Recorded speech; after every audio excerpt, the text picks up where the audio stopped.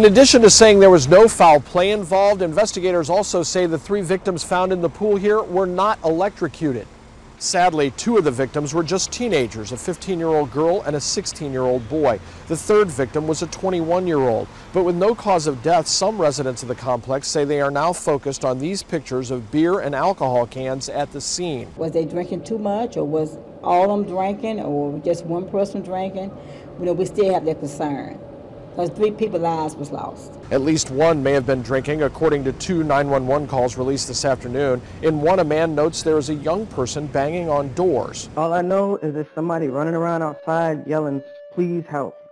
It looks like a young boy. A second caller actually put the boy on the phone with the 911 dispatcher. Okay, my friend, he wasn't reacting.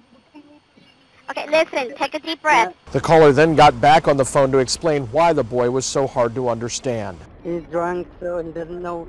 He's drunk? Okay.